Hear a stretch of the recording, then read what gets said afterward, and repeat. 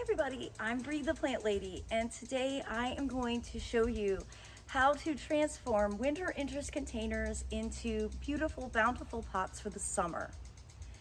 Now behind me I have a big terracotta pot that's right next to the hose. I actually have a matching pair, and I try to always plant them pretty similarly for the season.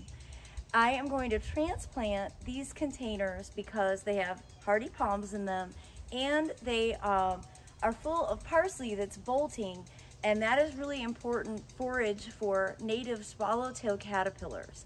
So I'm not going to discard these containers. I'm just going to pull them out and then transplant them somewhere else in the garden. Then I'm going to show you how simple it is to replant it with a tomato, a beautiful coleus, and a plectranthus to help ward off browsing animals. So stay tuned for my progress. So as you can see, I've got a matching pair. You can see the hose is right there. This is definitely the easiest area for me to keep watered, which is what makes it ideal for growing tomatoes. It's also right off my kitchen door, so I walk out of that area every single day, multiple times a day. So these plants will be noticed. So I'm just gonna pull out these containers and then get them replanted.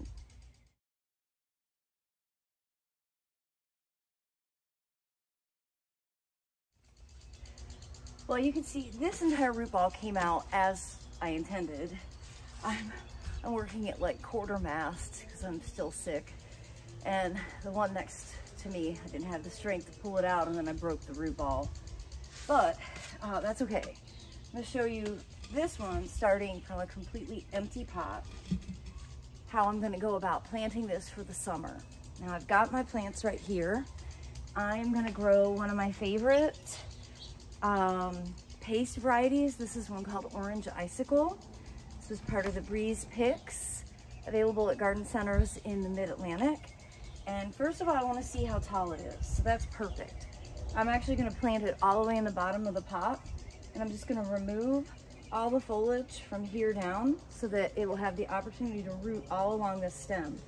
And that means that at this first flower, that's actually going to be the area that is just peeking out of the soil base. Okay, so I have the tomato trimmed, sitting in the bottom, and I'm trying to orient it a little bit towards the back so it's not exactly in the middle. And I'm going to use this potting soil that I picked up at Lowe's.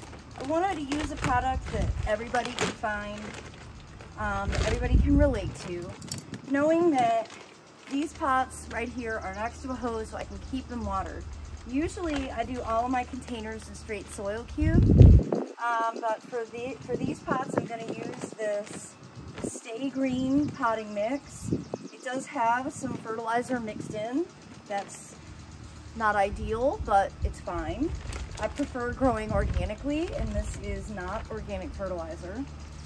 But again, to make it accessible to everyone, and I'm just gonna basically fill the pot up with soil.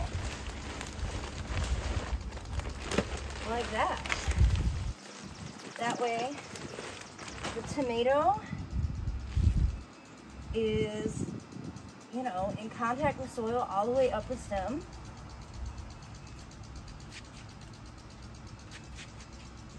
And now I can plant the other things in this pot. Now, this is not a large container, so I didn't want to overcrowd it. I think 3 plants in here is more than enough.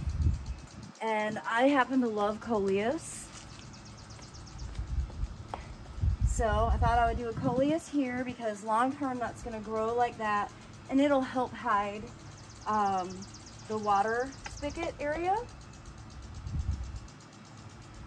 And then plectranthus, which you might not be familiar with. This is also called the Vix plant, Plectranthus purpuretu. Strange. Anyway, this I got from Colonial Creek Farm. You can visit them at colonialcreekfarm.com. And this is a great plant to act as the spiller, and it also has this really scented, strongly scented foliage, which I've been using a lot of Vicks Vapor Rub. It doesn't exactly smell like Vicks, but sort of. So I'm just gonna pop that in there, and the real advantage of that is that it will help ward off animals like primarily deer that come in and nibble, and I've actually had deer eat tomatoes. So I always put a plectranthus in any of my containers where I'm growing tomatoes because it really is effective at keeping those deer away. Okay, well that was super easy. And now I am gonna grab a handful of triple shred hardwood mulch so that the container looks finished. I'll get it watered in, and this summer planter is finished.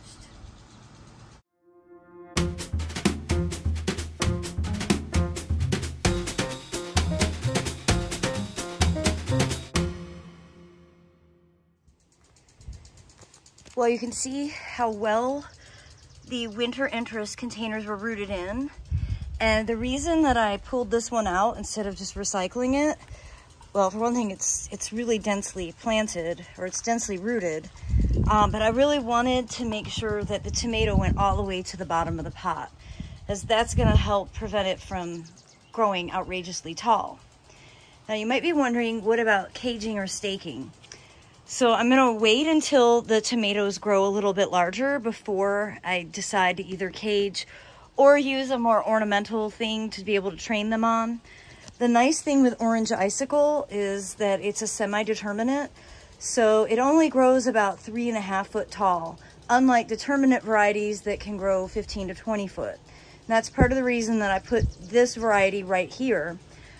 On this side, I can also train it along the handrail, so that's a little bit easier. Now fertilizing, because this bagged soil had fertilizer in it, I'm not going to add any fertilizer right now, but I will still drench these pots with kelp emulsion or fish emulsion once a month, probably starting in June. And that'll just make sure that they get everything that they need to be able to thrive for the summer season.